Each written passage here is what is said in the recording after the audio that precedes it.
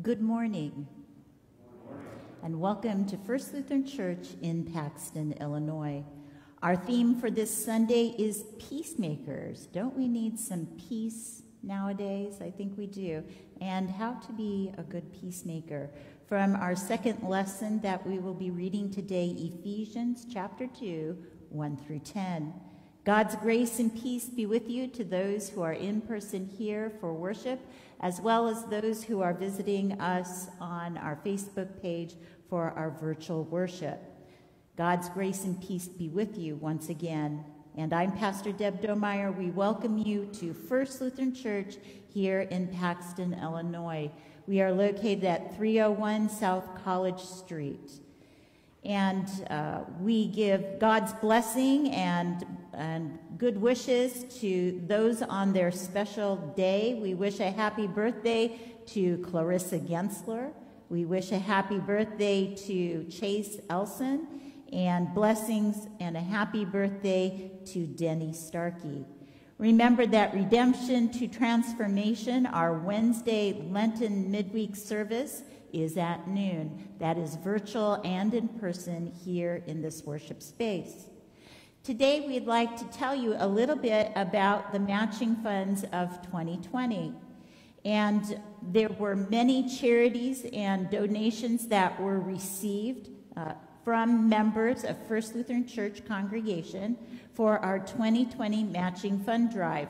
The total was $2,964 was donated and matched by funds from the Ulick Memorial Fund. So we'd like to thank everyone for donating to these charities: First Lutheran Church, Lutheran Social Service, Lutheran World Relief, American Cancer Society, Boys Town, Christ Lutheran High School, Crisis Nursery, Disabled American Veterans, Eastern Illinois Food Bank, Mammoth College, PBL Food Pantry, St. Jude Children's Research Hospital, Salvation Army, DSC Tree of Hope, Gibson Area Hospital, PBL Education Foundation, Habitat for Humanity, Hands for Christ Food Pantry, and PBL FFA. Congratulations, everyone. Thank you for doing God's work in this local area as well as in the nation and the world. Give yourselves a hand. Thank you. Great job. Great job. Thank you. And thank you to the Ulick Fund for that incredible memorial. Remember the Panther Pantry. Donations like shampoo, conditioner, body soap, body wash, scrunchies, toothpaste, and toothbrushes. Also note that there are snacks and fellowship available in the worship area. Social distancing measures. Please apply for an enjoyable fellowship, and there's a sign-up sheet at the snack table. Remember that there are colored slips in your worship bulletin today. Please fill those out for attendance and drop them in the basket at the front door as you leave. And would you please rise and let us turn to our neighbors in an appropriate way. Let us share the peace of the Lord. Peace be with you all. We're so glad that you're here with us this morning and worshiping with us today. Thank you so much. Let us begin with confession and forgiveness. You'll find that in your Lutheran Book of Worship on page 56, as well as up here on the screen.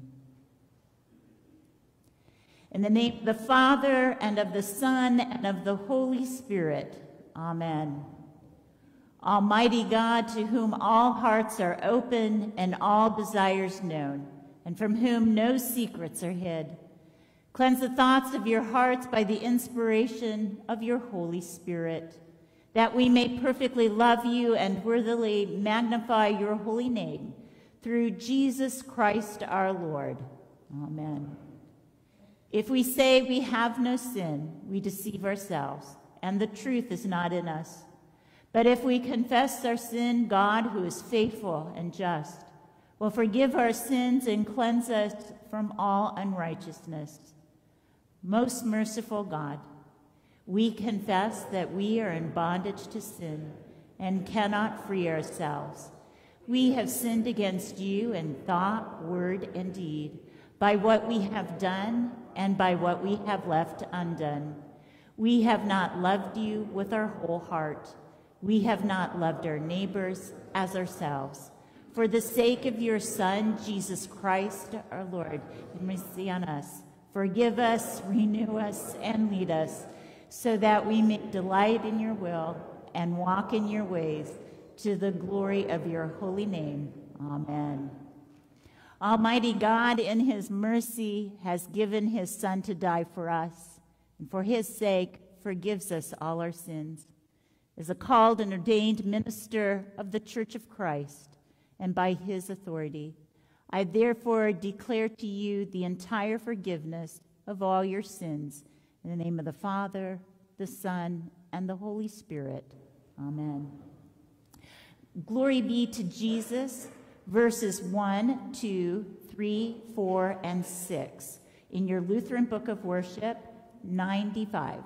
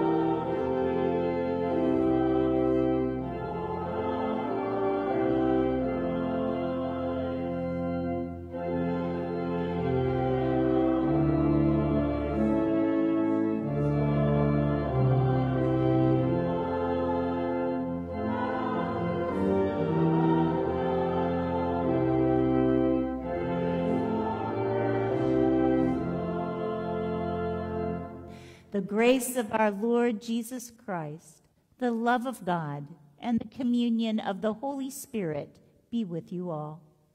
And also with you. In peace, let us pray to the Lord.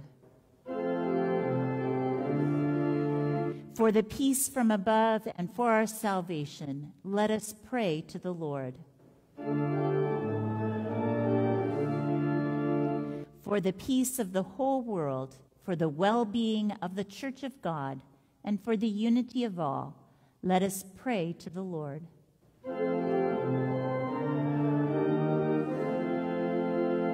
For this holy house and for all who offer here their worship and praise, let us pray to the Lord.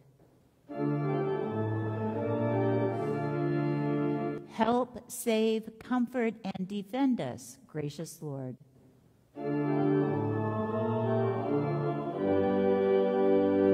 Let us pray.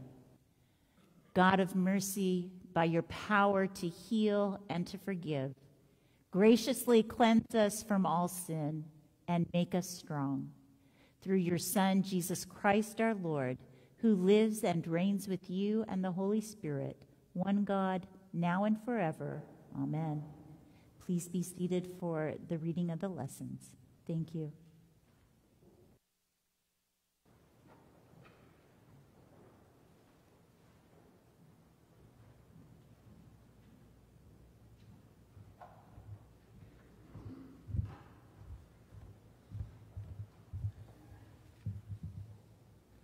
Today's first lesson is from Numbers chapter 21, verses 4 through 9.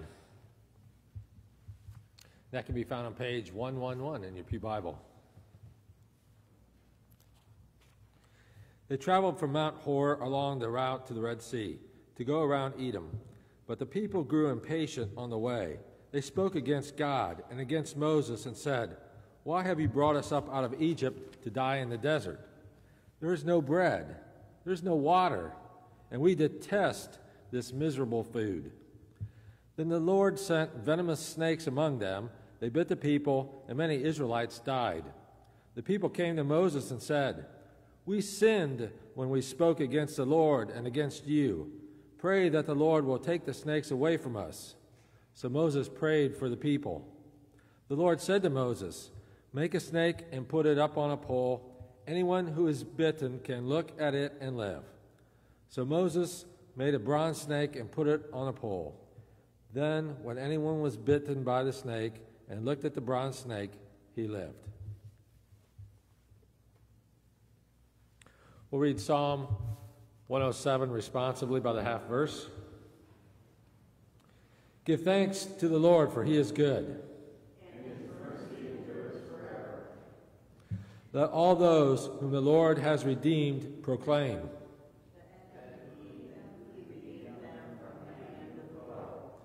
He gathered them out of the lands. From the east and from the west, from the north and from the south. Some wandered in desert wastes. They found no way to a city where they might dwell. They were hungry and thirsty. Their spirits languished within them. Then they cried to the Lord in their trouble. And he delivered them from their distress. He put their feet on a straight path. To go to the city where they might dwell. Let them give thanks to the Lord for his mercy. And the wonders he does for his children. For he satisfies the thirsty. And fills the hungry with good things.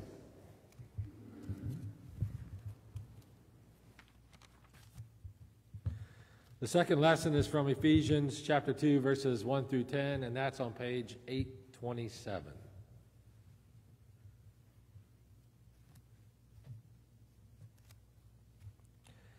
As for you, you were dead in your transgressions and sins, in which you used to live when you followed the ways of this world and of the ruler of the kingdom of the air, the Spirit who is now at work in those who are disobedient. All of us also lived among them at one time, gratifying the cravings of our sinful nature and following its desires and thoughts. Like the rest, we were by nature objects of wrath. But because of his great love for us, God, who is rich in mercy, made us alive with Christ, even when we were dead in transgressions. It is by grace you have been saved. And God raised us up with Christ and seated us with him in the heavenly realms in Christ Jesus, in order that in the coming ages he might show the incomparable riches of his grace, expressed in his kindness to us in Christ Jesus. For it is by grace you have been saved, through faith, and this is not from yourselves. It is a gift of God, not by works, so that no one can boast. For we are God's workmanship, created in Christ Jesus to do good works, which God prepared in advance for us to do. This ends the lessons.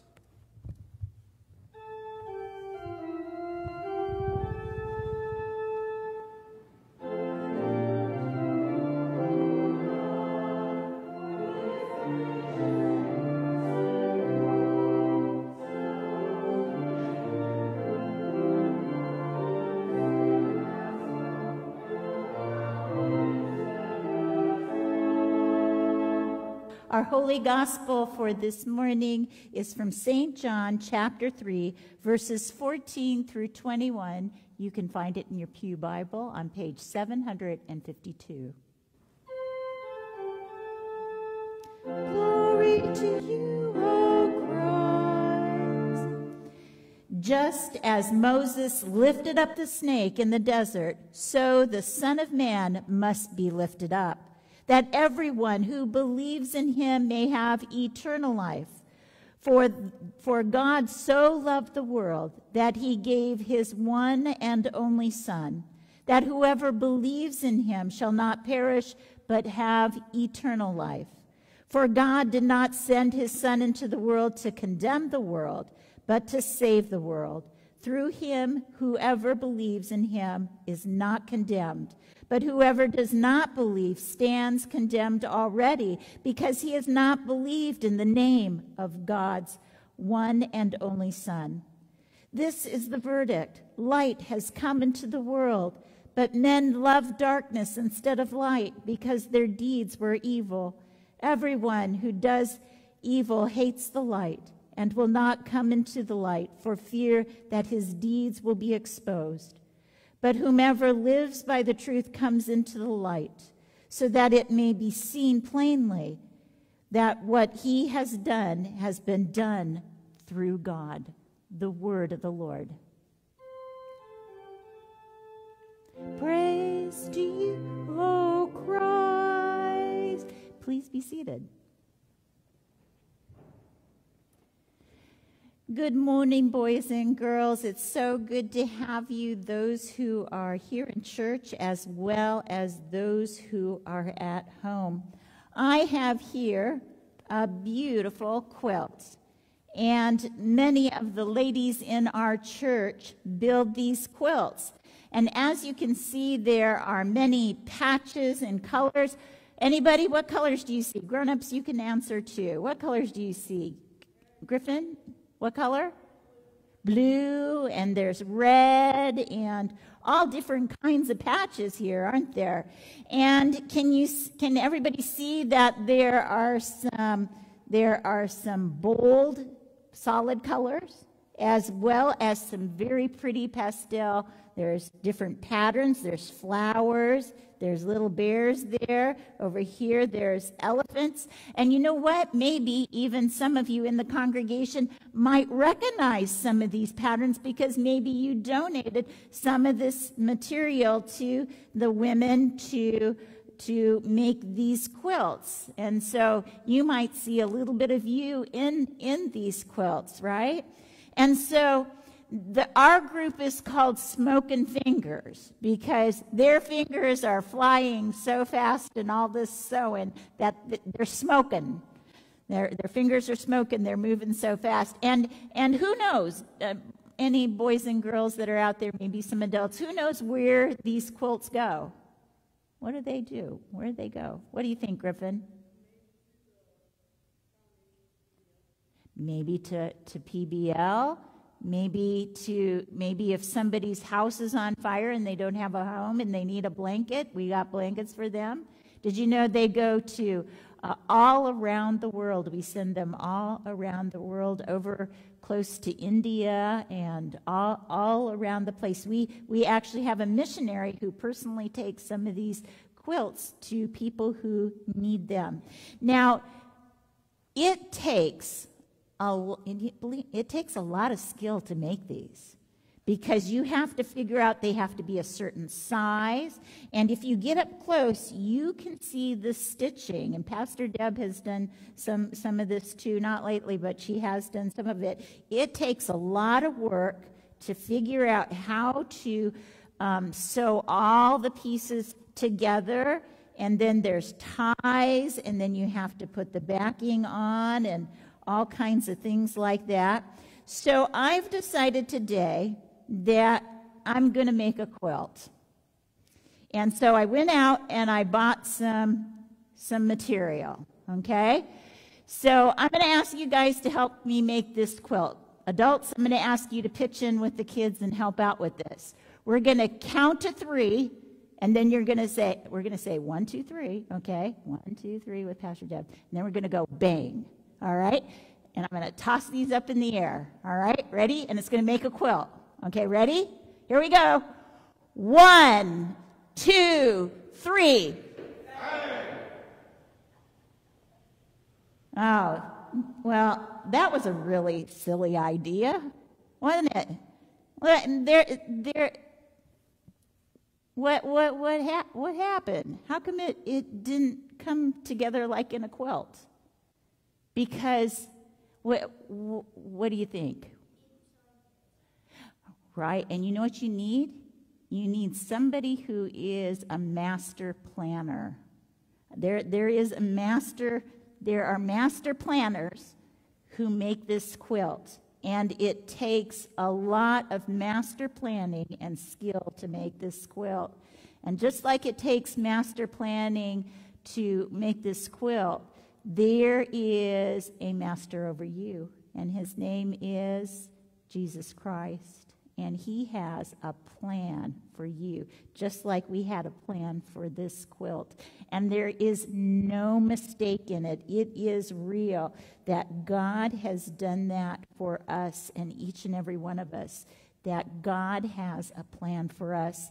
And our scripture for today is this: "For I know the plans that I have for you, declares the Lord. Plans to prosper you and not harm you.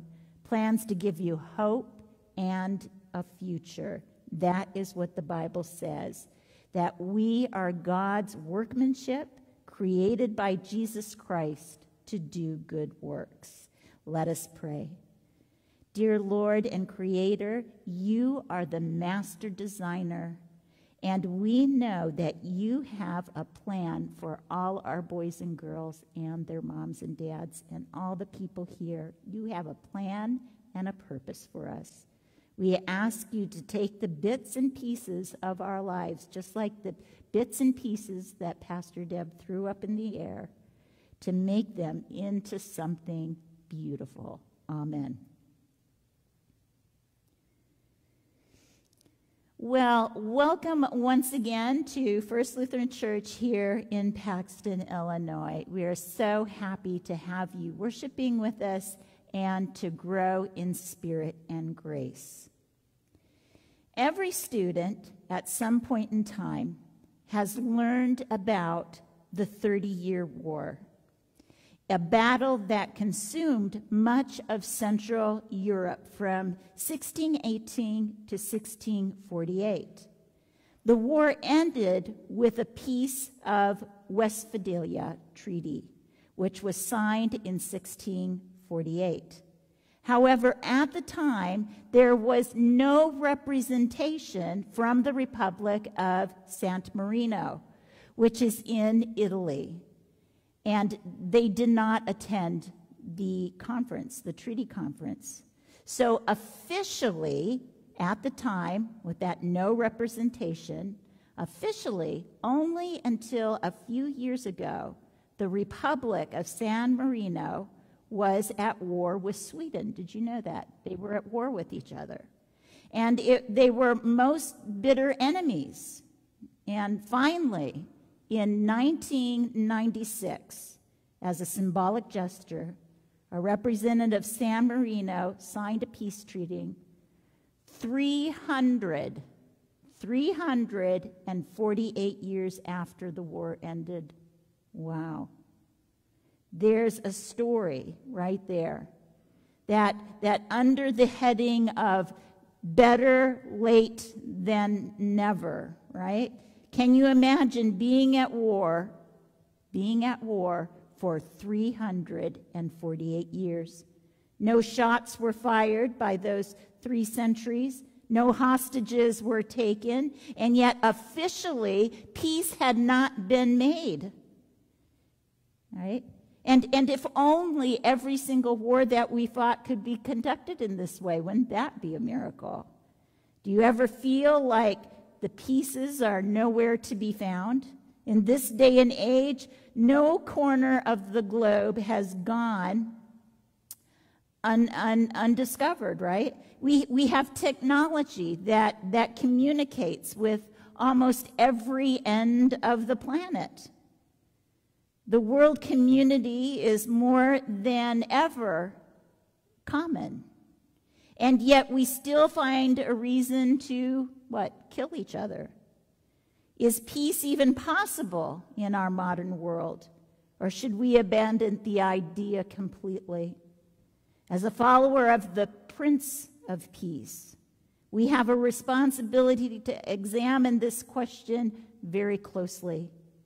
Hundreds of years before Jesus was born, the prophet Isaiah foretold a coming Messiah who would be Wonderful Counselor, Mighty God, Everlasting Father, Prince of Peace, Isaiah 9, verse 6. Jesus' very birth was announced by angels singing, "Peace on earth," right? And just before Jesus' death, he blessed his disciples with these words, "Peace I leave with you, my peace I give to you. Do not let your hearts be troubled and do not be afraid." John 14:27. Jesus came and preached peace to you, that we were far away, and peace to those who were near.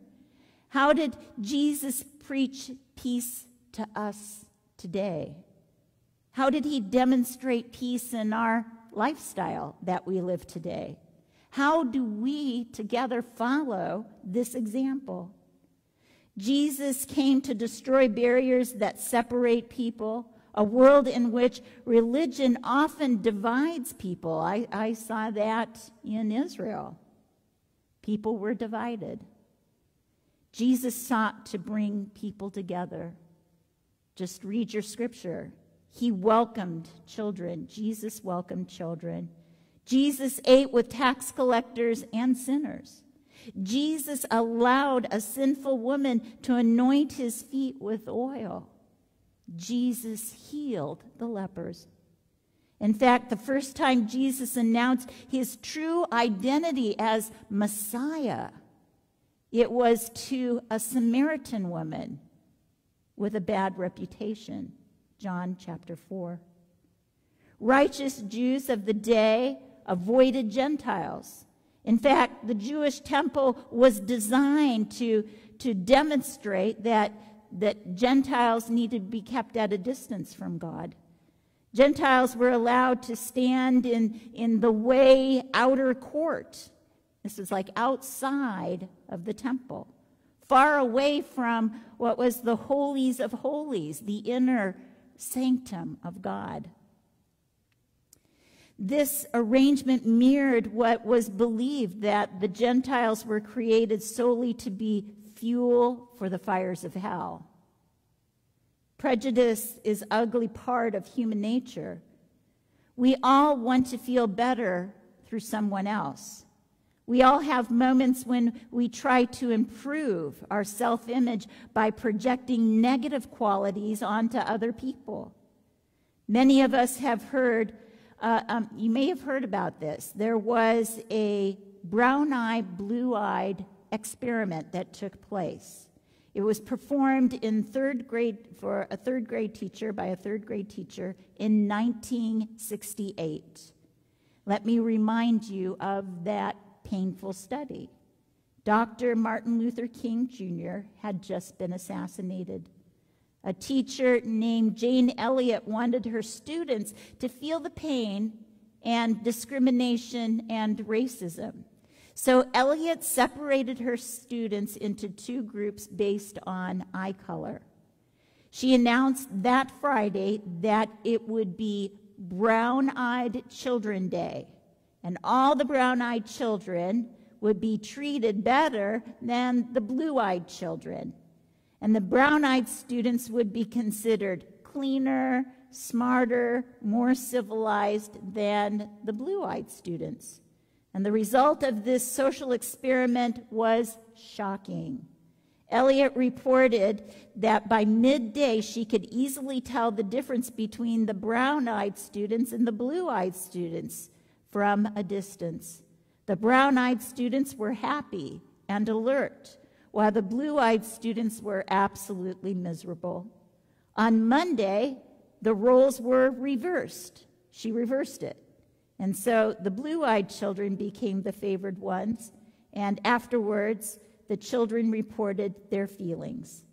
Many of them recalled feeling sad and angry and dirty on those days when they were not the favored ones, but they got the point.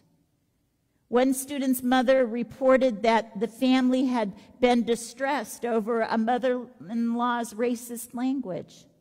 And after this experiment, their young daughter had insisted that their grandmother never used that word again. At a 1984 class reunion, the other students reported that the experiment had changed their life and their way of thinking. They were less likely to stereotype other people. Some former students even credited that this discrimination exercise inspired them to join the Peace Corps. Jesus also demonstrates a lifestyle that is devoted to peace. He is opposed to injustice and opposed to oppression. Jesus drove the money changers from the temple because they cheated people in the name of God. He told the story of a rich man who ended up in eternal torment. Meanwhile, poor Lazarus was so satisfied with his crumbs from the rich man's table, died and found himself in the place of honor next to Abraham. Jesus proclaimed the blessedness of the meek, the merciful, the peacemakers, and the persecuted. When John the Baptist asked if Jesus is the long-awaited deliverer, Jesus replied with these words, "Go back and report to John what you hear and see. The blind have received sight, the lame walk, those who have leprosy are cured, the deaf hear, the dead are raised, and the good news is preached to the poor." Jesus came to free the people. Some of you may know the story of Tokuhiko Kaga. He was a Japanese Christian who inspired people around the world with his commitment to the least and the lowliest. At the age of 21, Kagawa took his friends by surprise when he immersed himself in depth in the Shinkawa slums in Japan. Now, this was before Japan became such a prosperous country. 10,000 people crammed into houses 6 feet square, more like prison cells than a home. Their income average was 25 to 50 cents a day. The district swarmed with undernourished children, covered from head to toe with various kinds of skin disease. And once embedded in the slums, Kagawa's desire to give his life, not only to Jesus, but to the underprivileged, was taking root in his soul for some time, and it burst out in full purpose. Persecuted and threatened, he was unmoved. He feared neither man, nor vermin, filth, nor disease. The itch, the pests, tuberculosis, syphilis. He lived and slept, moved among all, and he made up his mind that his lifespan was short at best. And he faced it all without anxiety or fear. He glorified in the belief of Christianity that we are sensible people who've gone mad with the love of God for humanity. What a great Christian. But here is what we need to know. Kagawa's radical commitment to the least and the lowliest was but a pale reflection to the Lord's love of all humanity and his love for you. Jesus broke down barriers that separate people. Jesus had that overwhelming, kind, and loving justice for you. Listen to the prophet Isaiah's word as he predicts the suffering servant who would restore the relationship with God. But he was pierced for our transgressions. He was crushed for our iniquities. The punishment that brought us peace was upon him, and by his own words we are healed. Isaiah 53, verse 5. There was an American years ago visiting the city of Damascus. He went to the famous marketplace on the street called the Strait. The marketplace was busy. There was lots of action going on, and there was a great crowd. And teams of merchants and shoppers and tourists were hustling and bustling in the shopping place, way before COVID-19. And into that bustling place came a man riding slowly through the crowd on his bicycle, precariously balancing a basket of oranges on his handlebar. And he was bumped accidentally by a porter who was bent over carrying a heavy burden on his back, and he didn't see the man on the bicycle. And so the burden dropped, and oranges scattered everywhere. A bitter fight broke out between the cyclist and the porter. Angry words started to fly, threats and hostility, and they started to shout at each other. A crowd gathered to watch what was certainly going to be a really bloody fight. And the enraged cyclist moved towards the porter with a clenched fist. And just then, a tattered little man stepped out of the crowd and positioned himself between the adversaries. Then he did the most amazing thing. He caught the fist. He reached out and tenderly took the cyclist's fist in his hand, and then he kissed it. He kissed that fist. Murmurs started to go through the crowd, swept over everyone. They laughed, they applauded. The antagonist relaxed, and they hugged each other. Everybody began to pick up those oranges. The little man began to drift away, and the American followed him and spoke to him. "What a brave and beautiful thing you did. That was amazing. That was wonderful. Why did you do that? Why did you risk it?" And the man answered, "Because I'm a Christian. The Spirit of Christ was in me. He gave me the courage to be a peacemaker. He gave me the courage to do the right thing." Blessed are those peacemakers. Blessed are those who destroy the barriers that separate people. And don't you think in this time, when we hear so much arguing and disagreeing on the internet, on TV, and so on, what a breath of fresh air this is. That our Lord laid down his life to bring God's peace. Go in peace. May we be the peace of God that goes with you.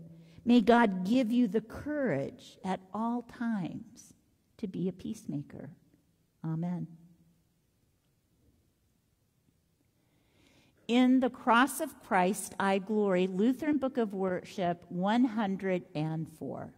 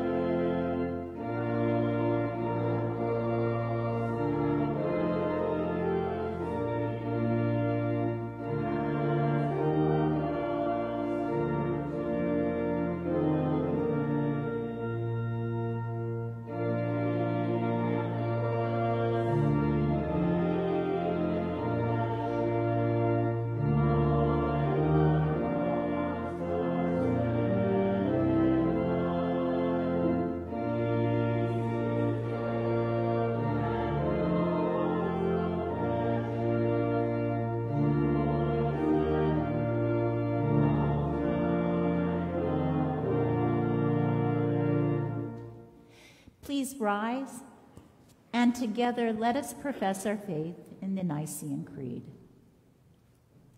We believe in one God, the Father, the Almighty, maker of heaven and earth, all that is seen and unseen. We believe in one Lord Jesus Christ, the only Son of God, eternally begotten of the Father, God from God, light from light, true God from true God, begotten, not made, of one being with the Father. Through him all things were made. For us and for our salvation, he came down from heaven, and by the power of the Holy Spirit, he became incarnate from the Virgin Mary and was made man. For our sake he was crucified under Pontius Pilate. He suffered death and was buried. On the third day he rose again, in accordance with the Scriptures. He ascended into heaven and is seated at the right hand of the Father. He will come again in glory to judge the living and the dead, and his kingdom will have no end. We believe in the Holy Spirit, the Lord, the giver of life, who proceeds from the Father and the Son. With the Father and the Son he is worshipped and glorified. He has spoken through the prophets. We believe in one holy, Catholic, and apostolic church. We acknowledge one baptism for the forgiveness of sins. We look for the resurrection of the dead and the life of the world to come. Amen. Let us pray. Let us humbly beseech you, God, for his mercy upon the church, the world, and one another. Dear Father, we know the words by heart. For God so loved the world that he gave his only begotten Son. Kindle your Spirit in us so that these words burn bright and pure within. Let them shine through our thoughts, our words, and our deeds. Lord, in your mercy.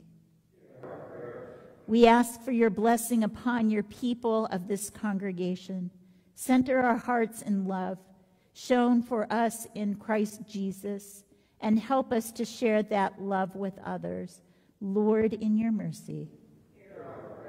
Teach the leaders of nations the ways of wisdom, integrity, humility. Keep them from being seduced by power and praise. Fill them with a hunger for justice and a love for mercy and a desire to work for peace among all people. Lord, in your mercy. As the Israelites took upon the bronze serpent and were healed, grant that all who suffer may look upon the cross of Christ and find healing, comfort, forgiveness, hope, and life.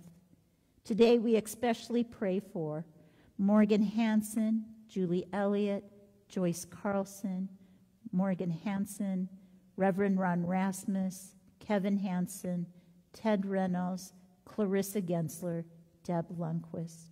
Lord, we pray for all military personnel. We pray for Heidi Brown, Ellen Lee, Doug McNaughton, Bruce Iverson, Corey McNaughton, Marcia Thompson, Cody Graham, John Foster, Lucille Simmons, Charlotte Hampton, Fred Mansky, Marge Sims, and Pastor Walter Schauberg. Restore them to our fellowship. Bestow upon us the joy of your salvation. Lord, in your mercy. For these things and for whatever else is needful, dear Father, we pray, in the name of your Son, Jesus Christ our Lord, who lives and reigns with you, one God, now and forever. Amen. And together let us pray the prayer our Lord taught us. Our Father, who art in heaven, hallowed be thy name. Thy kingdom come, thy will be done, on earth as it is in heaven. Give us this day our daily bread, and forgive us our trespasses, as we forgive those who trespass against us. And lead us not into temptation, but deliver us from evil. For thine is the kingdom, and the power, and the glory, forever and ever. Amen. Let us pray. Blessed are you, O Lord our God, maker of all things. Through your goodness, you have blessed us with these gifts. With them, we offer ourselves to your service and dedicate our lives to the care and redemption of all that you have made, for the sake of him who gave himself for us, Jesus Christ our Lord. Amen. Rock of Ages, cleft for me, Lutheran Book of Worship 327. 327.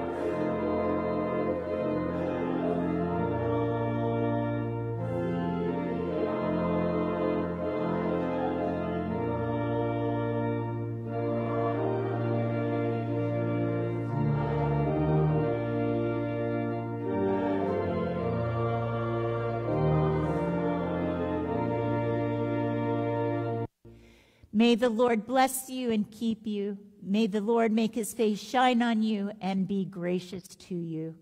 May the Lord look upon you with favor and give you peace. Amen. Go in peace. Serve the Lord. Thanks be to God.